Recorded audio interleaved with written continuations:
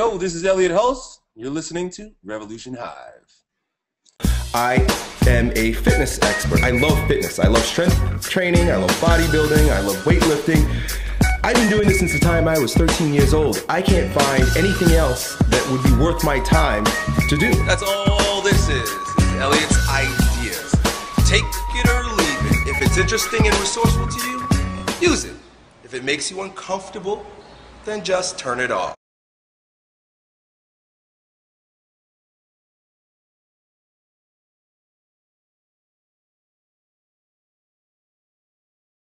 Yo, Elliott! Who is Elliott Hulse? I literally ask myself that question all the time because it's a question that I grew up being asked all the time. Coming from a home where my parents, a first generation American, both my parents from Belize. Belize was one of those European colonies where they brought their African slaves and everybody had sex with the natives. So there's a bit of racial ambiguity with a lot of the people that come out of Belize and some of the Central American countries. So coming to the United States and living in a suburb of New York City where everyone kind of is segregated to a degree socioeconomically but also racially, everyone knows their place. You know, you've got, the Italians and the Irish and the Haitians and the Jamaicans and the Jews, so on and so forth, Puerto Ricans, Dominicans, everybody knows where they belong. And here I am from a country that no one's ever heard of, not looking like anybody else. I could kind of fit in one place, but not in another, depending on whether or not people wanted to accept me. And it was always a question of, well, what are you?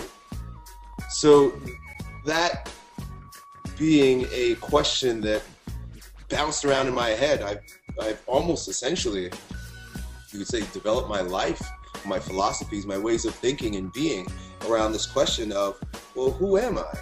And I've stumbled across a lot of different ideas that shatter the lie that we've been told about who we are as individuals, and even that concept is a lie, that we're individuals. We're really... Why do you say that?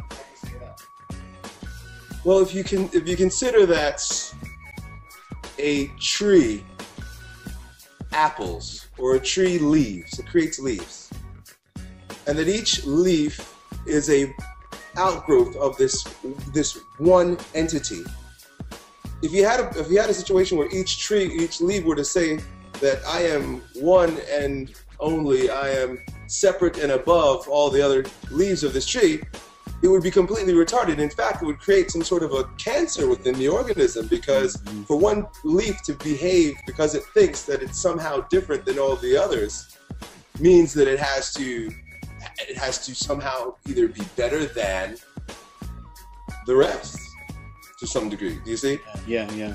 And they all come from that that's a metaphor for the fact that it's my conviction that the physical manifestation of every human being is a reduced form of a spiritual reality. There's actually a story in the Vedic Indian culture of the god Krishna, and he eats a piece of dirt from the ground when he's a little boy. And his mother, she finds out and she obviously, scolds him. And when she looks inside his mouth, she sees the entire universe. And that the analogy that's being expressed there is, of course, that same thing that you're talking about. That there's this ice that is Elliott Hulse or Keshav Bhatt, but it's it's water and this cloud and it's everywhere. Right. I kind of want to come back to your journey on YouTube, especially because I think I'm very much at the beginning of it. And you probably have a lot of insight that I think other non-jobbers will benefit from, and also myself. So do you ever have moments where you kind of look back at where you've reached at the moment and just think, wow, like 200,000 subscribers, people are posting on my wall every day, like how do you look back at that, and is it kind of surreal for you? Yeah, it is surreal. But the real weird thing is when I go, like, I walk around in my own city, or I go to the supermarket, or I travel a little bit, and it's strange because everywhere I go, people know me. I never intended for that to happen. I just made videos because I wanted to teach people about fitness and strength, and earn a living doing so. And I guess this is just the way it ends up looking. What are your bits of advice and tips to kind of take it to that next level? And I guess I feel that myself personally, I'm in a position where I'm doing all the right things, but it's just a case of exposure and getting out there to more people? Well, there are two things that you got to consider. And before I tell you that, I just want to share the fact that I started making YouTube videos in 2007 with zero intention at all. The only reason why I made videos is because I needed to talk to people on my email list. I'm building an email list because I was selling football workouts. Yeah. Through email. And I was like, well, how can I talk to these people? And it was like, this brand new thing, YouTube came out. And I was like, oh, I can put myself on video. And then I'd make a video, and then I just send it in an email and say, hey guys, I made a video. I wanted to tell you something. Or I wanted to show you a workout or something. And I had no clue that like it could actually become a business. See, you're asking me how to turn it into a business. I didn't realize that really I could earn a living doing this. That's, you know who the Hodge twins are? I didn't know that it was a business. And I spoke to the guy one time, and he was like, yeah, this is our full-time, we just make videos, it's our full-time thing. And I was like, earn a living from those stupid commercials that run in front of your videos? Yeah, but I wouldn't earn like $10 a day. He's like, no.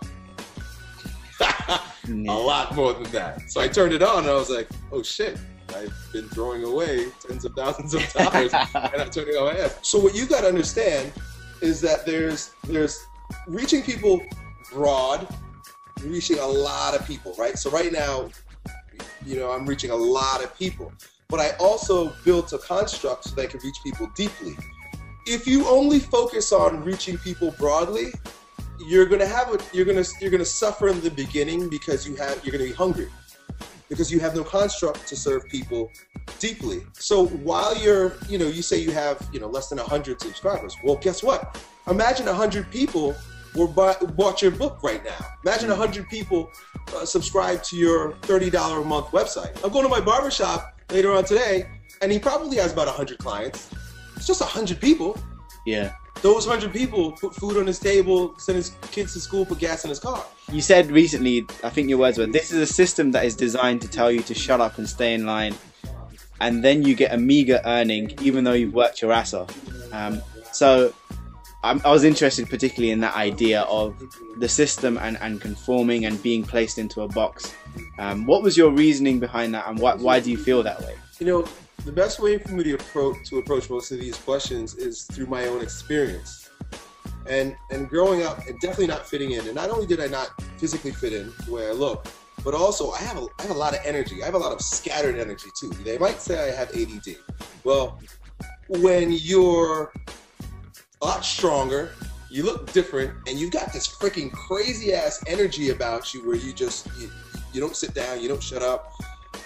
In our society, they give you medication. This kid he's a loose cannon. Talks too much. He's thinking way outside the box. It's like, no, Elliott, we want you to color within these lines. And I was always like, I want to color over here. Yeah. Elliott, you need to sit down. And I was always like, no, I want to stand up. So I'd get up and I'd have to walk. And I just walk and eventually it was just too much. It was like, this kid, we can't teach with him. Give him Ritalin. So they gave they sent me to special doctors and shit because clearly there must have been something wrong with him. And they gave me medication that just kind of shut me up, shrunk me down, sat me down, and I was able to do what they wanted me to do because essentially my soul was stripped from me. And that's what these drugs do to children. And guess what? I started fitting in. I started doing well.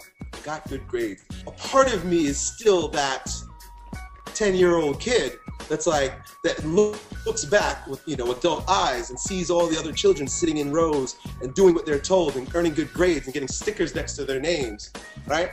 And I'm a bit resentful of them because I'm like, you little son of bitches, slaves, you're so weak and meager. Look at you just following directions. These guys, they're not any smarter than you are, and I had to be squashed in order to fit in with the rest of you. They gave me medication so that I could be like this? You think you're so special because you can sit down, listen, and follow directions. Well, that's exactly why you're not interesting. And that's exactly why your life sucks. And that's exactly why you resent every single waking moment that you have to serve others in a way that you despise so that you can earn that paycheck, which all that paycheck is now is that little sticker that they used to put next to your name when you were in 5th grade. I don't know if you've seen the TED Talk by Ken Robinson. at the very beginning of education, they did a longitudinal study where they tested children over a period of years. And they gave them a genius test where they gave them a paperclip and said, hey, here's a paperclip. See how many uses you can come up with for this one paperclip. And what you find is that at genius level, average people will get about 28 to 30. Genius people will get like 100 and above, because they'll think of ideas like, what if the paperclip was 100 feet high and made of foam rubber? So they tested these kids, and they found, I think it was kindergarten or the year above that kind of age, and 98% were at genius level. And then they tested them again at around kind of 7, 8 years old, and it had dropped to 75. And then by the time they got to 12, 13, It's paperclip. yeah, and he one of the points he makes is that we, as we kind of grow older, our education moves from the whole body, where we get to run around and play, to up and up and up, and then it's just our head and our brain, and then it's to one side of our brain, because maths and sciences are seen as more important than the others. It is more important, because we live in a machine that's an economic machine. In order for you to pay taxes, you had better know how to calculate these fucking numbers. You see? So it's what we decide is important as a culture. And that's what we've decided is important. Taxpaying. Yeah. I mean, who are the most abject members of society?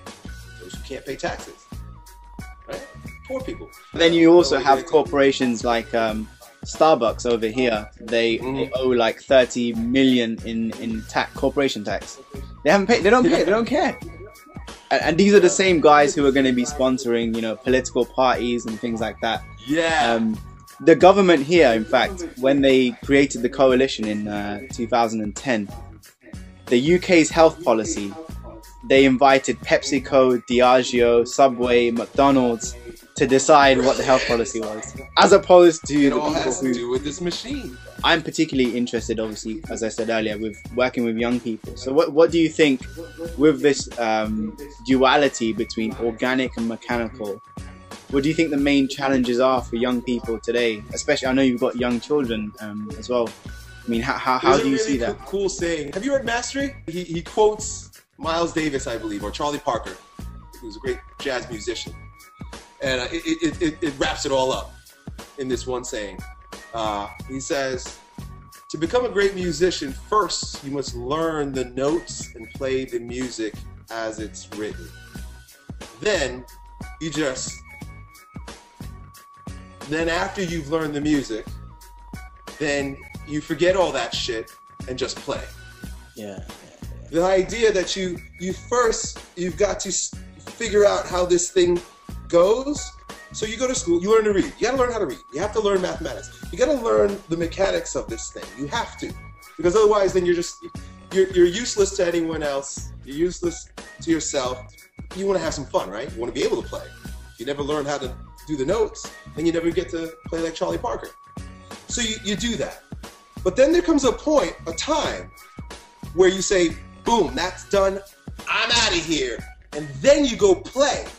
And that's about the time of 23, 24 years old, when you just get out of college.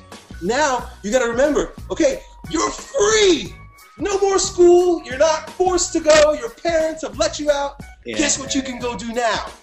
Play. But what happens is, we start looking for a job, a career, a corporation to go work for. So we don't give up that stage of what would be apprenticeship, where you're just learning. Go and play. And I guarantee you, in that playing, because you already know how to read and write, in that playing, your creativity will now be infused with the structure of education. You're going to create something beautiful, something that's never been created before. Stop looking at what everybody else is doing and create something new.